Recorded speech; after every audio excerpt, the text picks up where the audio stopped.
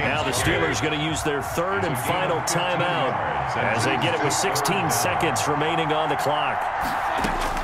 On third down, Roethlisberger. And this is intercepted, and that should do it. Picked off inside the 10. And it's a good return here as he'll get all the way up close to the 35. The Packers take over first. The Packer offense ready to get their next drive underway. And they've got this one in hand. No timeouts remaining defensively, so this one should just be one kneel and then handshakes. He's got the lane, and there he goes. And he takes it in for the score on the game's final play.